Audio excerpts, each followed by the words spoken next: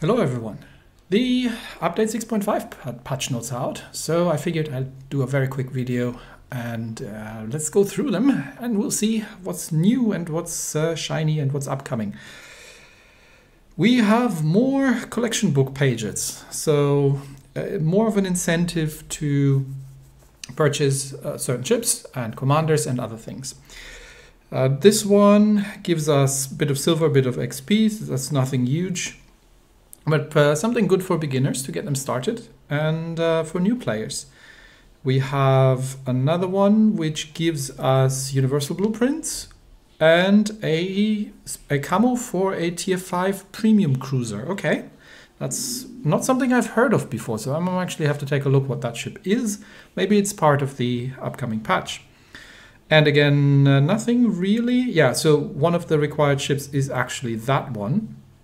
So we have level, and you need level 25, and you may need the New York port. I'm not sure where you get that from, but a couple of things here in combination that get you a special camo, and usually the Soviet camos don't look completely terrible.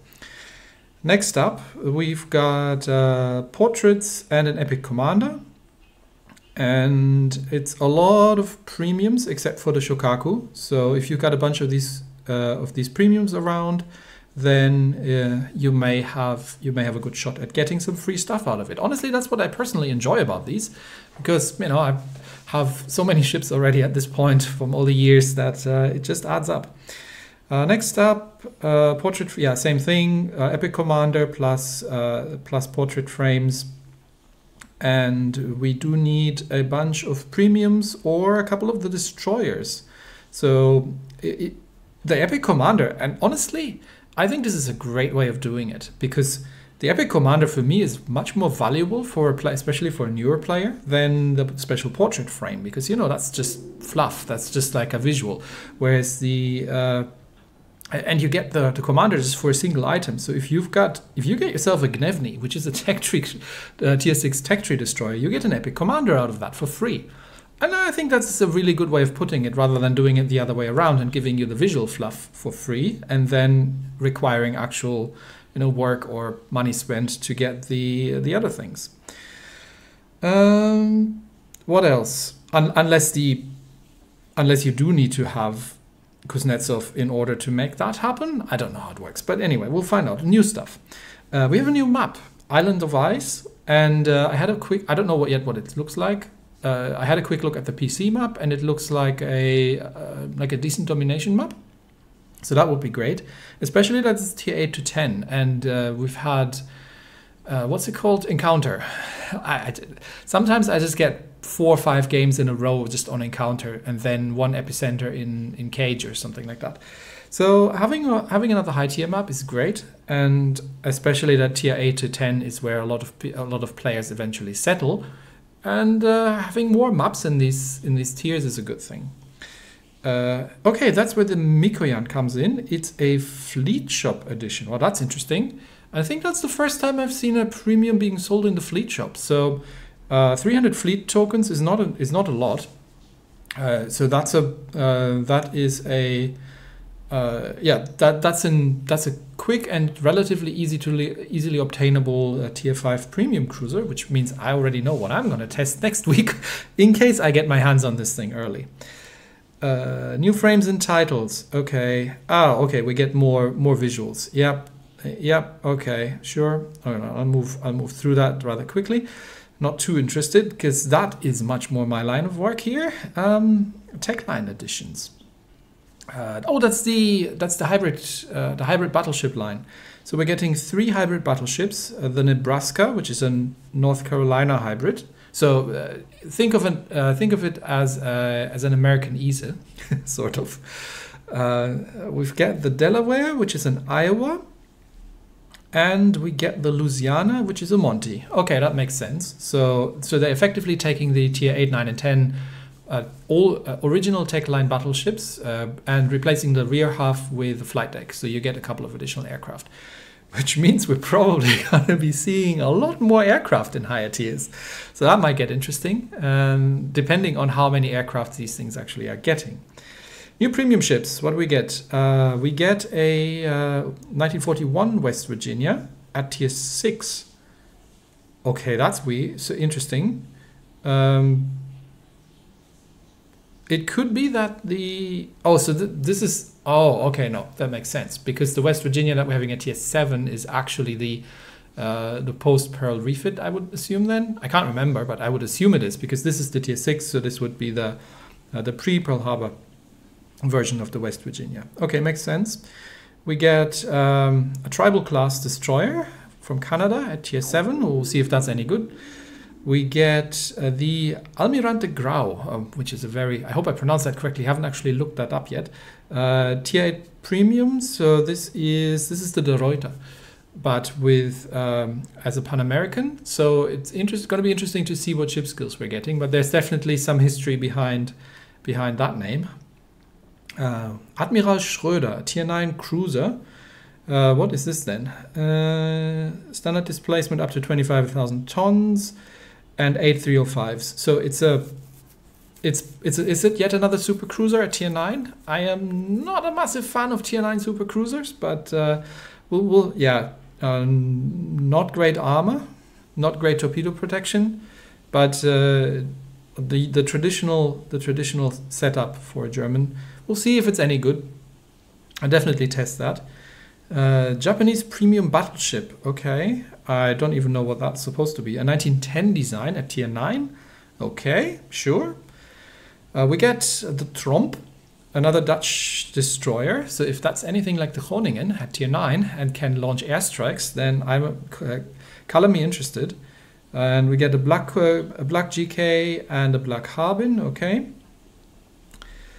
And unique Camos. Okay, so that's purely aesthetics again. That's for Schlieffen. That's for West Virginia. The only thing I'm interested in is, okay, so this is the Tromp. So we can actually see the camo looks nice. I like this camo actually. That looks neat. So we've got a decent amount. Can't see if these are single or twin guns. But if these are twins, that would be 650s. If they're singles, I have no idea what the Tromp can do. So I will find out. This is the Dyson. Okay, so a 1910 design, definitely a straight bow. We'll find out what that thing's capable of. And this is the Admiral Schröder. Oh, but looks like your traditional German ship. I'm not sure I can see torpedoes. We'll find out again. Could be there on the rear. That could be a torpedo launcher. I'm not sure. We've got the Almirante Grau, which honestly, with all the screaming colors, I can't even see what that thing is capable of. We've got another camo for the incomparable. Yeah, sure. Halloween camo, a little late. Oh, yeah, another fish camo. It looks a little less stupid than the last one. And we've got yeah, that's not tier 7. We've got the, what was it, tier 8, tier 9, yeah, tier 8, tier 9. So this is the hybrid set. So she's got effectively 2 guns forward. I assume that's it. So 6 guns, 2 turrets forward, 6 guns, and a flight deck. That would be the North Carolina variant. This would be the, doesn't look like a North Carolina. Oh, anyway, that would be the Iowa variant, and then the Montana variant might have another turret somewhere, unless it's the exact same thing. Anyway. No, hang on. This is tier. Oh no. This. Oh, it's the other way around. This is the tier 8. I was about to say that did not look right. This is the tier 8. That's the Nebraska. That's the Iowa here, and this is actually the Monty. Yeah, I was about to say that doesn't look like. So slight typo here. That's a tier 10, not a tier 8, tier 7. But yeah, interesting. We're gonna see when this comes out. I would assume it's gonna be some form of early access preview thing. We'll find out, and I will be sure to test these as soon as they come out. If I'm assuming that they have dive bombers, which I can live with. More legendary commanders. It's getting a lot, honestly. And yes, I will start for next week. I will start slowly reviewing all the legendary and premium and epic and whatnot premium commanders, and to find out where they fit. and what's special about them, because honestly, I've lost track. There's so many of them at this point. Additional information. Interaction with blocked players has been improved. Okay, so... okay, so if you block somebody and they happen to be in your fleet, then they'll not necessarily show up in the... you're not showing your online status to each other. Okay. Bug fixes. I wasn't even aware. Fixed scout plane cooldown. Okay. I didn't even know this was a bug, but apparently it was. That has been fixed. Could be launched even when a skill was on cooldown. This one's interesting. Auto secondary gun bug. So auto secondaries would generally target things wherever they were, regardless if there was anything in between. And apparently also in smoke screens. So that makes it enhances the accuracy and realism. Yeah, well, it shouldn't be targeting. I wasn't aware of that. I wasn't aware that auto secondaries would start targeting things that were hidden in smoke screens. So yes, definitely, that is intended. So you can't know that someone is behind an island just because your secondaries start popping up, or that they are in a smoke screen. Yeah, that makes very much sense. And they fixed something about the Hosho, so that's good as well. Now this is interesting. Remember I said there were going to be more planes in the air now because we're starting to introduce American hybrid carriers. In return, they're initiating a comprehensive rework of AA systems. Okay. Aiming to enhance the overall player experience. Modification will impact both big and small caliber AA, improving the effectiveness and realism of AA defenses in the ship. And there is a link to click here for details, so we shall follow that. So that link is leading us to a spreadsheet and is a little unwieldy to watch this, but apparently this is Soviet, Japanese and British ships for now. And they have made some changes to AA damage and AA range. Although honestly, if we're going through it, it looks like almost everything is just buffing or slightly nerfing small caliber AA. So what I've done is I've actually switched that into a proper spreadsheet, and so we can review which ships are most affected by this. And just for general readability, I'm making this into portrait. The biggest buff, this is all small caliber AA. So the first column is the old value, second column is the new value, and third column is the delta.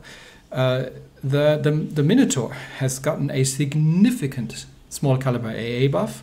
So has the Kremlin. Now Slava as well. And then we're starting to go significantly below 100 points. But ships like Zhao, Indomitable, Izumo, okay, sure. So it looks like mostly the Japanese ships have gotten, with the exception of Slava, Kremlin and Minotaur, have gotten a pretty decent buff to the small caliber AA, and then we're starting to see lower and probably less meaningful values. We're seeing a couple of British heavy cruisers here somewhere in the middle. Neptune as well got but a very minor buff, and a couple of British light cruisers as well here.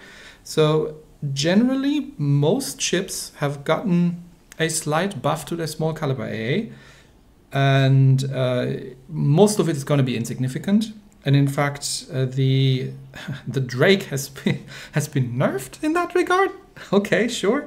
Very minor change on Kiev, Ognevoy, and Udaloy.